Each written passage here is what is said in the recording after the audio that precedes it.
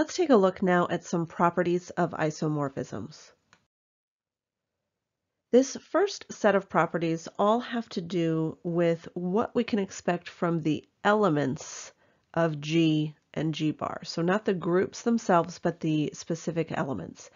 Now I'm going to tell you that if you watched video 6.2, we've already talked about quite a few of these because I made them very clear as we were doing our mappings. So the first is that phi carries the identity of G to the identity of G bar. Basically what we're saying is the identities need to map to one another. For 2, every integer n and every a that is an element of G, phi of a to the n is equal to phi of a to the nth power. Now what you need to remember here is that you have to keep with the same operations that G and G bar have. So while this is shown as multiplicative, keep in mind it could be additive as well if that is what you're dealing with in your specific group. For 3, any elements A and B in G, A and B commute only if phi of A and phi of B commute. So essentially we're saying if G is abelian, then G bar is abelian, and vice versa. For 4, G is generated by A if and only if G bar is generated by phi of A. So again, we're saying that the generators of a set need to map to one another. For 5, the order of A has to be equal to the order of phi of A for all A and G. So again, the order of elements are preserved. Now, if you'll keep in mind, we made these two very clear when we did our example with U10 being isomorphic to U5. We were, and the first property as well, we made sure to map the identity to the identity. We made sure that the generators of each set mapped to each other, and we made sure that the orders of the elements mapped correspondingly. For 6, for a fixed integer k and a fixed b in G, the equation x to the k equals b has the same number of solutions in G as does the equation x to the k equals phi of b in G bar.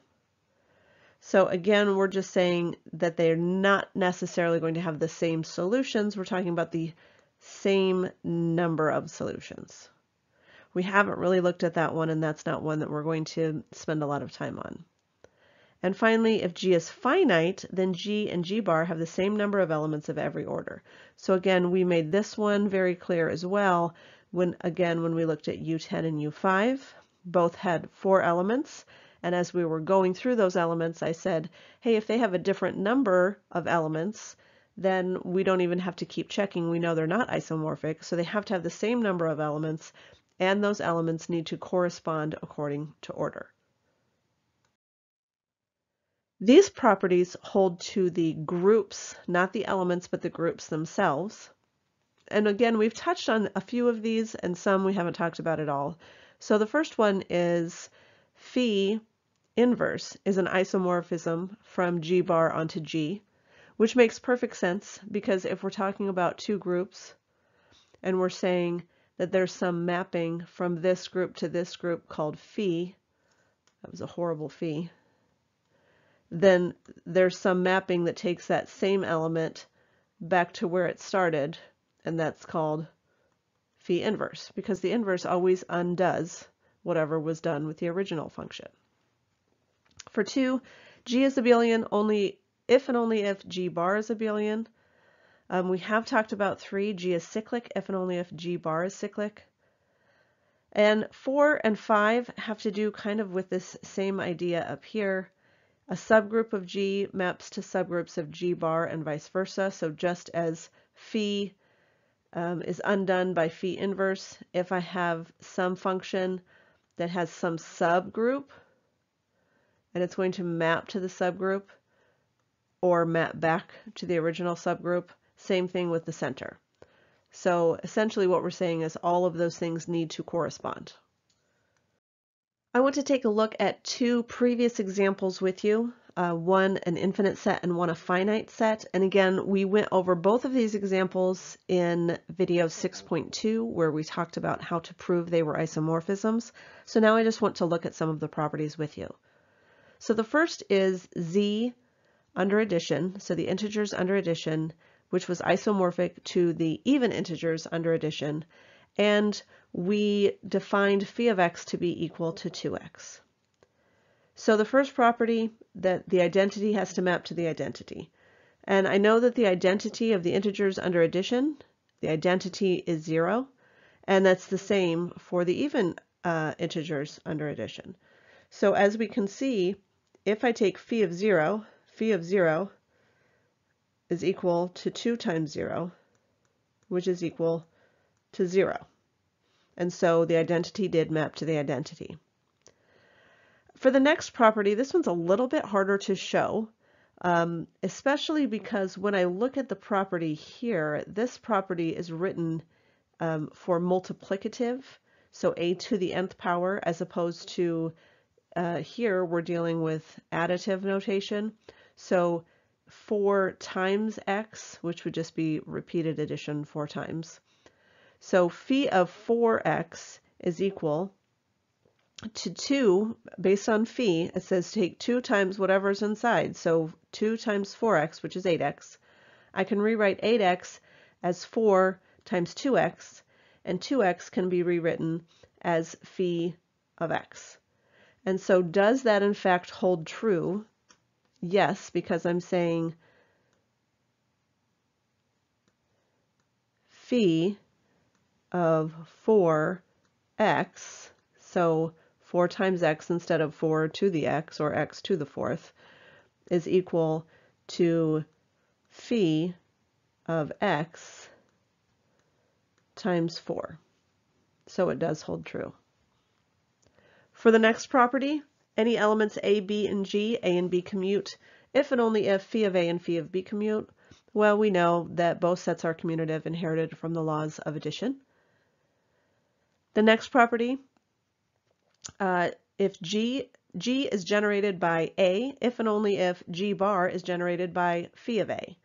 Well, we know that g is generated by both 1 and by -1. Again, because we would just keep adding and adding and adding and adding. And g bar is generated by 2 and -2. And 2 and -2 are in fact phi of 1 and phi of -1. And so that does hold true. The order of A is equal to the order of phi of A for all A and G.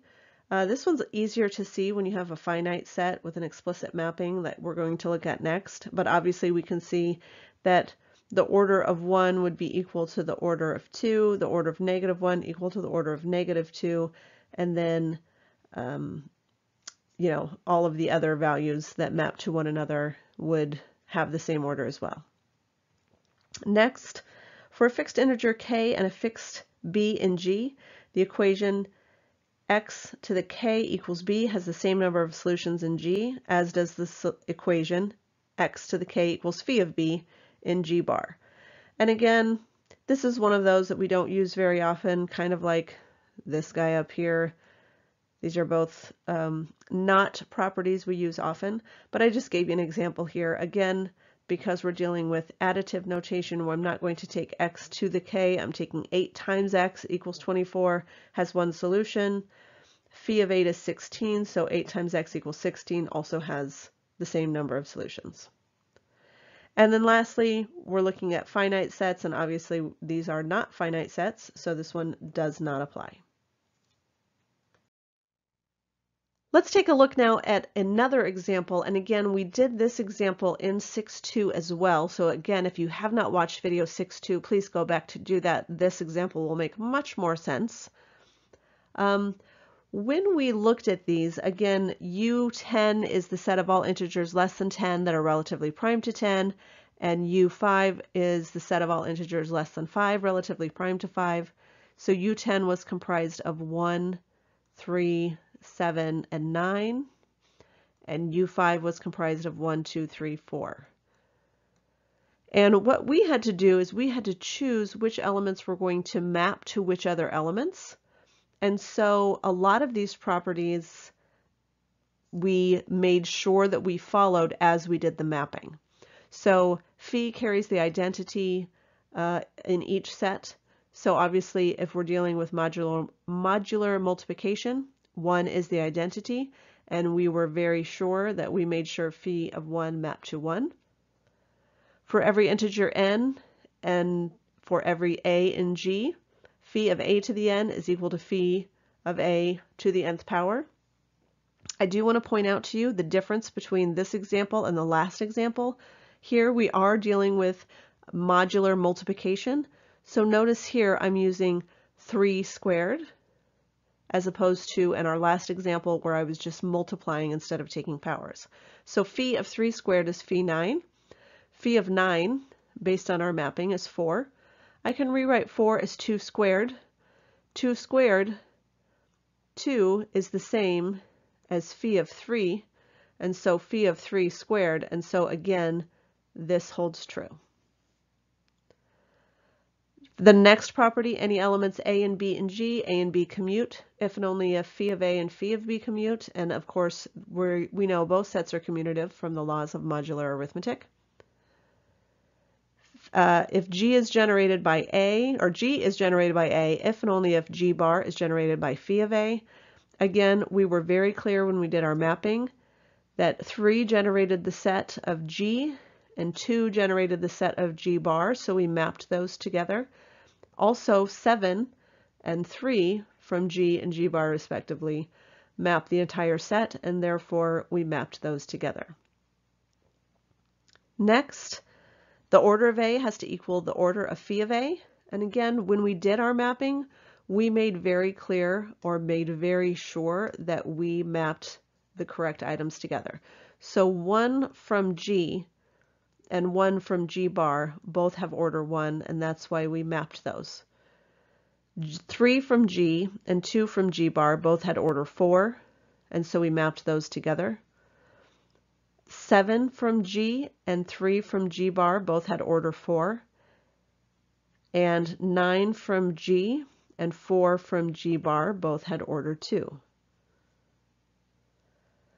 If G is finite, then G and G bar have the same number of elements of every order. Again, they both have 4 elements, and both sets have 1 element of order 1, 2 elements of order 4, and 1 element of order 2.